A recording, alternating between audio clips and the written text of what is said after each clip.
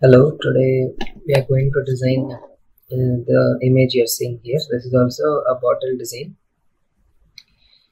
slightly different from the design we did earlier. So this is the reference image for today's design. So yeah, I'll proceed.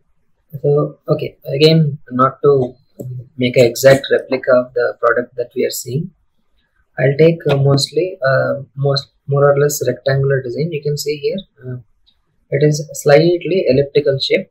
Okay. But we will go for a mostly rectangular shape, slightly rounded rectangular shape.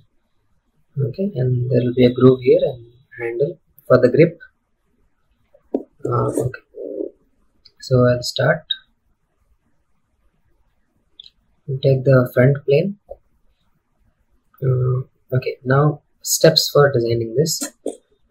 I will need now. Okay, different designers will have different steps, but for me, especially, I use multiple sketches to get the shape of the body.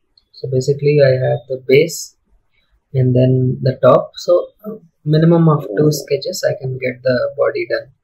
So 2 sketches and 2 guide curves.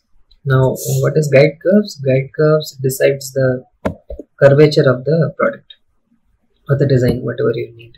So you can see here and here slightly different shapes are there. So I'll be using again 2 guide curves. So total 4 sketches I'll be using for this. Of course, you can use more than that. The more sections you use, the more accurate or more detailed you will get the product. So yes, that is there. But for me, I'll just draw a simple design for you so that it does not take that much time also. Just to show you the process. Okay, so now I'll go for the base. For the base, I'll take again a rectangle. Okay, done. Now apply some fillet here and here and here.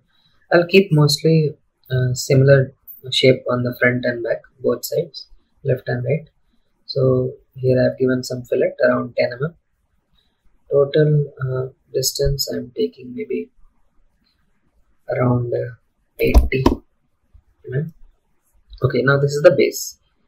Exit. Now what I need to do is I need to create the curves, guide curves, one here and one here. Okay, so I'll go for again sketch from the side